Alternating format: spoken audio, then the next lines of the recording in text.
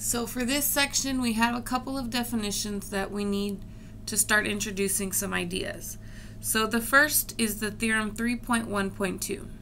This states that if y1, y2, y3, y4, all the way up to yk are solutions of the homogeneous nth order dE, where you have a function in terms of x times the nth derivative, a function in terms of x times the n-1 derivative, all the way down to a function times the third derivative, a function of x times the second derivative, a function of x times the first derivative, a function of x times y equal to 0. Therefore, this is also a linear equation as well, by definition. Then the linear combination. Now, linear combination just means coefficients and added and terms that are added together. So a linear combination would be when I add, subtract, multiply, or divide. Actually, when you multiply or divide by a constant, and when you add or subtract the two functions together. So you see how here you end up with c1, y1, c2, y2, c3, y3, so on and so forth. And the c's are all arbitrary constants, okay? So it's saying that if these individual guys are solutions to the dE, then the linear combination of them is also a solution to the dE. That's what that theorem is stating. The second thing we have here is a definition 3.1, which is linear dependence or linear independence. So these functions, y1, y2, y3, y4, so on, can be written as f1, f2, f3, so on and so forth, okay? And these functions are dependent if you can write them as a linear combination that equals 0 for all x, okay? Now remember, c can be anything, but not all the c values can equal 0, okay?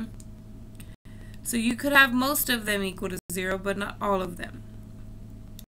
Now it's said to be linearly independent if functions, if you cannot write one function in terms of a linear combination of the other functions. So that's what this statement is saying. The set of functions is linearly independent on the interval if no function is a linear combination of the other functions. Okay? Now, normally when we look at functions, we can tell whether it's dependent or independent. But sometimes you have more complicated functions like exponential functions or logarithmic functions or trigonometric functions. And in those cases, it may be a little bit harder to look at it and determine whether or not they can be written as linear combinations of one another.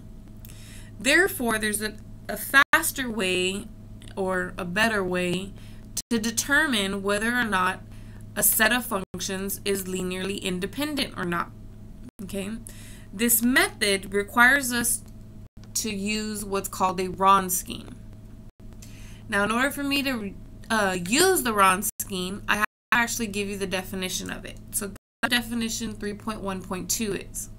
So it's, suppose you have a list of functions, f1, f2, f3, all the way to f whatever, however many you're given. Typically, we're given 2 or 3. We don't usually worry about functions outside of 2 or 3 derivatives. So it says the determinant W of this set here is called the Wronskian. Now, what is this? This is your original functions, your original list of functions. Then you take its derivatives. Then you take its second derivative, its third derivative, so on and so forth, until you end up with the square matrix. Okay? So that's the process for the Wronskian. Now, and then you just determine the determinant of it, okay? Now, typically in our problems, we usually have a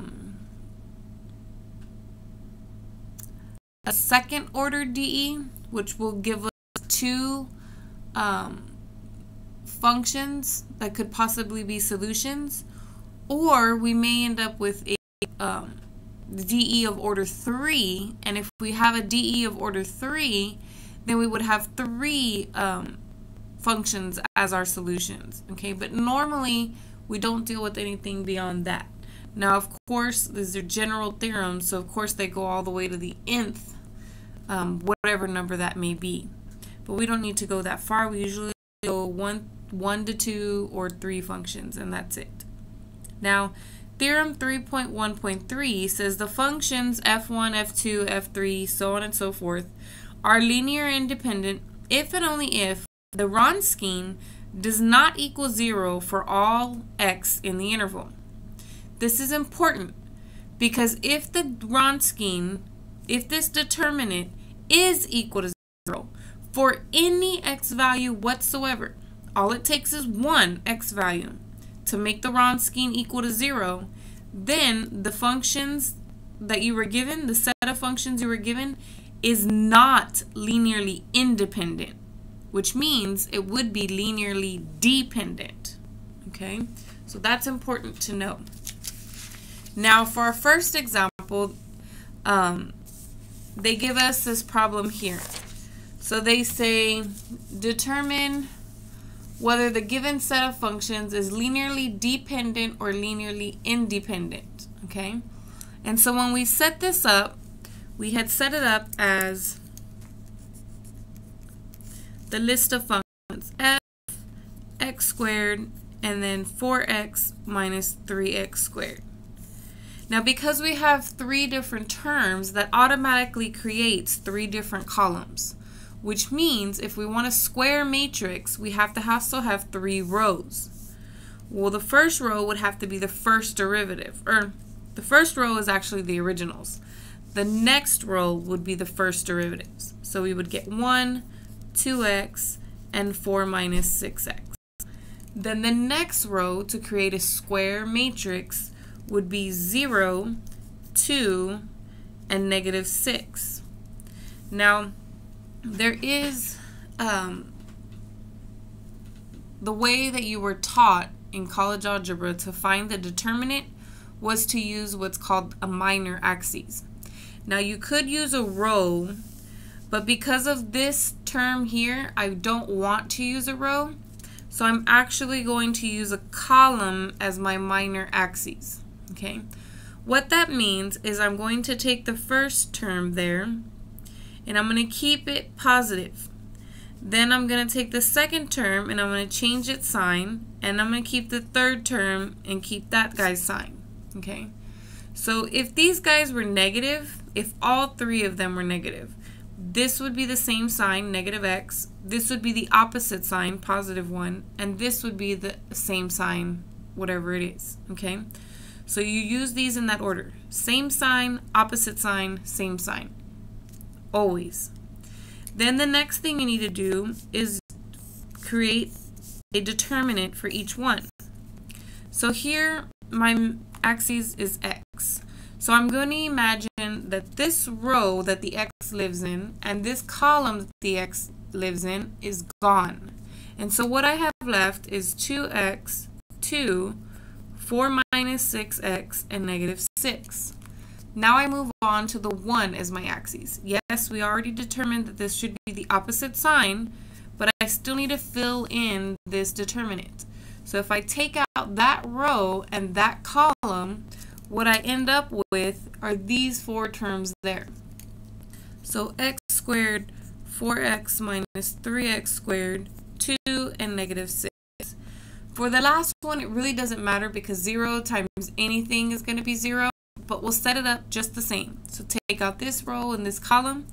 We end up with x squared, 2x, 4x minus 3x squared, and 4 minus 6x. And then now we determine the determinants here. So we get x times 2x times negative 6 is negative 12x minus 2 times 4 minus 6x. I get a negative 1, and then I cross this way. That's negative 6x squared minus 2 times this. I'll leave the distributing for the next step. And here you would get 0 times the determinant of this, x squared 4 minus 6x minus these guys multiplied 2x, 4x minus 3x squared. However, because it's 0 times all this, this term really doesn't make a difference. It's all just going to go away and become a big fat 0. But for the rest of the expression, I do need to distribute and work from the inner parentheses outward.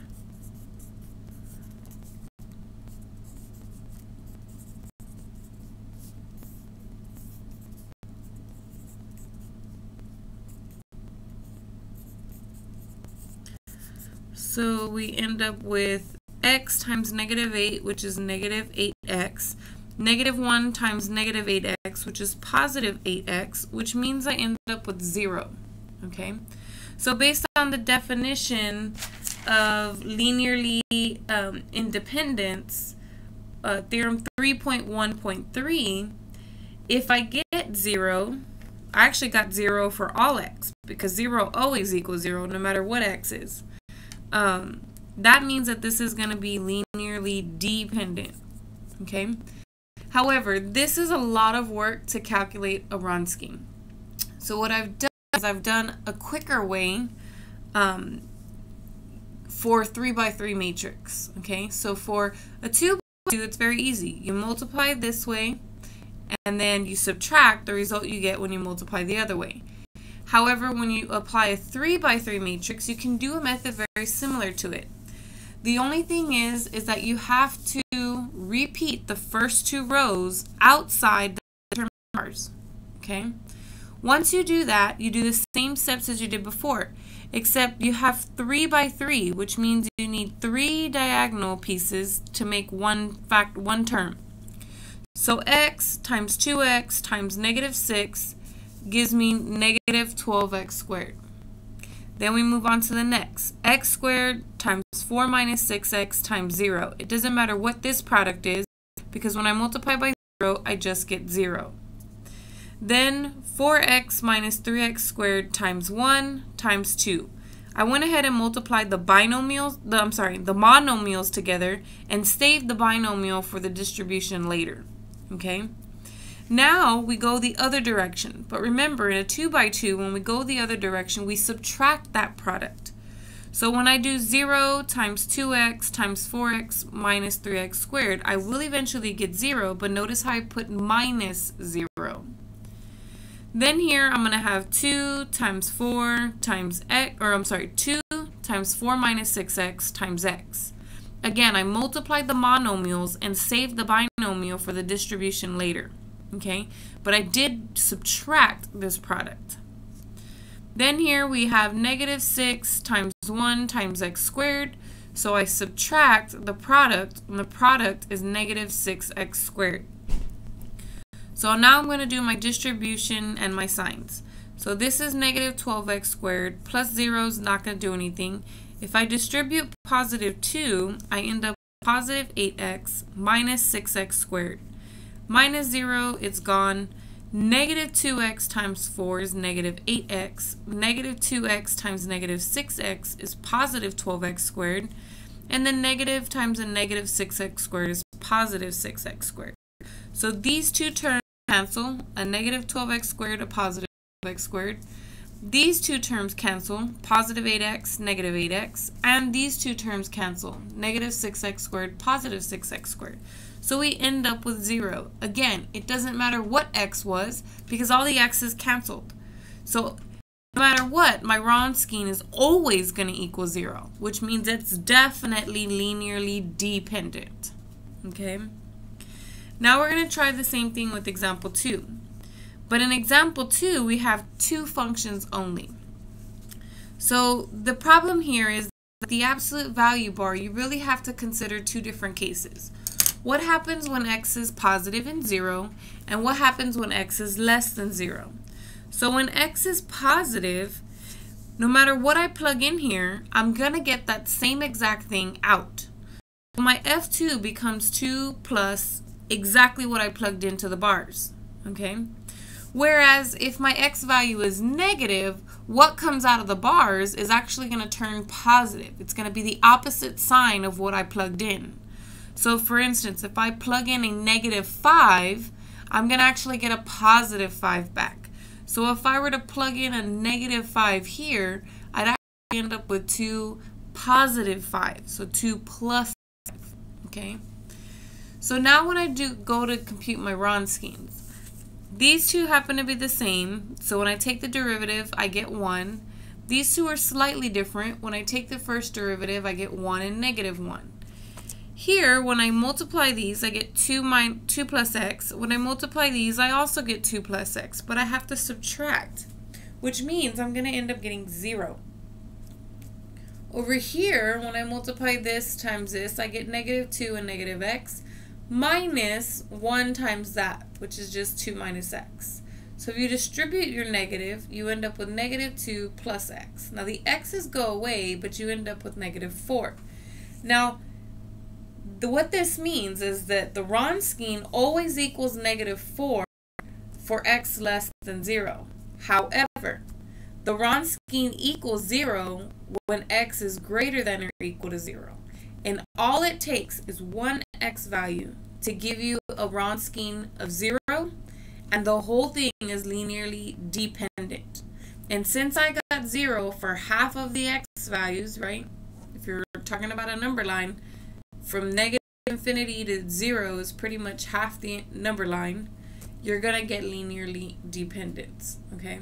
So it doesn't matter that this one is never 0, because this one is 0 for some of your x values. Okay.